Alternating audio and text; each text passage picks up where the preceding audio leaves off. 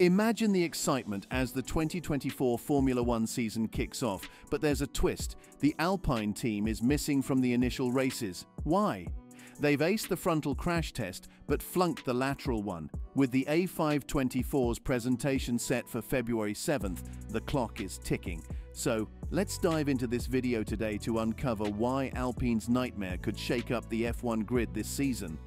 Alpine hasn't yet gotten the green light for its 2024 car's chassis, as per reports from Motorsport Italy. But there's a silver lining. The technical director, Matt Harman, has been hard at work making adjustments. For instance, they've tweaked the chassis and the Renault power unit packaging. Plus, they've revised the positions of various side accessories. Despite the setback, Alpine seems to pull out all the stops to get their car ready for the upcoming season. Concept change. On Wednesday, Alpine revealed its new car for 2024. It's completely different from the one they used before. Matt Harman, who is in charge of the technical stuff, said they only kept the steering wheel from the old car. This change happened because they finished 6th in 2023 and wanted to do better. This big change, called an aggressive revamp, doesn't just involve making the car look different. They also changed things like how the air flows around the car, how the back suspension works, and how the car stays cool. The goal is to make a car that can improve a lot in the future and is easier for drivers like Ocon and Gasly to use. But switching to a whole new design might mean Alpine starts the new season in Bahrain not as prepared as they'd like. Both Ocon and Gasly know about this possibility. They were told it might take some time for the team to get used to the new car and perform well. "It's a possible scenario," replied Ocon when asked if Alpine is ready for a tough start by Autosport. "We have a new idea. The car is completely new, and when you do that, you usually take a step back. I'm not saying that's what will happen because we haven't tested the car yet, but the plan is to make it better as the year goes on and we get more experience on the track.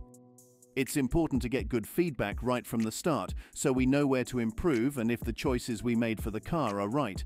It's not so important where we start, but where we are halfway through the season." Gasly also warned that he and Ocon might need to be a little bit patient while the team in Enstone works to get more performance out of the car. They felt this wasn't possible anymore with the old concept from 2023. As Matt said, the steering wheel is the only thing that's still the same from last year. "So, when you start from nothing, there's always more risk," Gasly explained. "But sometimes, you have to take risks if you want to get big rewards, so that's the strategy we've decided to go with. We haven't tested the car yet, we must wait for Bahrain to get a feel for it. But we know there's potential to improve, we just might have to wait a bit." The big changes at Alpine mean they're starting the season in a similar situation to McLaren's in Baku last year. McLaren changed their concept back then, but didn't immediately improve performance. However, it did allow McLaren to make big improvements with later upgrades. Gasly says McLaren's experience and Aston Martin's rapid improvements the year before give him hope that Alpine can make a similar comeback. Since the summer, Alpine has made significant changes to its team. "I think it shows in F1 that it's possible to make a big comeback during a season," he said. "Of course, it depends on how well you start the year, but I'm hopeful. I see the mentality in the team, the spirit, the recruitment. I see where we're heading as a race team. We're making the right steps." Obviously, it's not that straightforward in F1 when you come with a completely new concept. It might not provide all the rewards you expect from the beginning. You just have to be open-minded about it. But looking at others, we get inspired by what they're doing. A couple of stories from last season bring hope and motivation to the entire team. Alpine failed the lateral crash test, so Alpine passed the frontal crash test, which Red Bull Racing also had to do again. However, they faced trouble with the lateral test, where they needed to ensure anti-intrusion with a static test, applying a load of 300 kN to the sides. Alpine failed this test as they were looking for maximum frame density. With the car presentation scheduled for 7th of February, Alpine needs to get approval from the FIA soon. It's unclear when Alpine will try again to test their sides. What does the F1 chief say? Harman, who is both the team principal and head of Alpine's motorsport projects, confirmed to motorsport.com that the team had to retake some tests, which they eventually passed.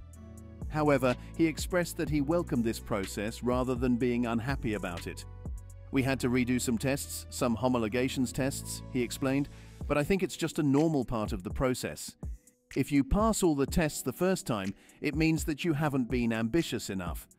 So let's wait and see what the final result will be, but having to redo some tests is not a criticism at all. While the leading Red Bull team has chosen to make small changes to their car design this year, Alpine has taken a riskier route by introducing a completely new car. This decision means they may need to improve the car's performance quickly to avoid falling behind. Additionally, with new car regulations set for 2026, there won't be an opportunity to change course next year if the new design doesn't work out. While some may see Alpine's decision as a gamble, Harman disagrees. "It's not a gamble," he said. "We've put in much effort to develop a new car. We've changed everything that we could within the regulations." This decision comes from two main reasons. Firstly, we've learned from our past experiences. We've gained knowledge about aerodynamics, tires, and how they perform and degrade over time. Secondly, like many other teams, we're preparing for the new 2026 regulations, which are expected to be introduced midway through the 2024 season. This means we'll need to allocate a lot of resources to start working on the 26 project early on. As a result, the 2025 car might only see mild changes from the 24 one. It was crucial for us to take a big step forward in 2024. However, it's still uncertain how quickly we'll progress. There are many new elements, and we're unsure of our position on the grid. What matters most is our ability to develop the car throughout the season. What else does Ocon and Gasly say for the upcoming season? Ocon and Gasly are staying on as the all-French driver duo for another season. "I'm really excited for the upcoming season and can't wait to get back in the car and start racing again," said Ocon, who finished 12th in the 2023 standings, just 4 points behind Gasly. "This time of year is always thrilling because it's when we get to see what the team has been working on. I've seen drawings and been on the simulator, but I haven't seen or tried the real thing yet. That'll have to wait until shakedown, but it's a special moment for the team as it's the result of thousands of hours of hard work." Gasly, who finished 11th last year, feels much more prepared for his second season at Enstone following his switch from AlphaTauri.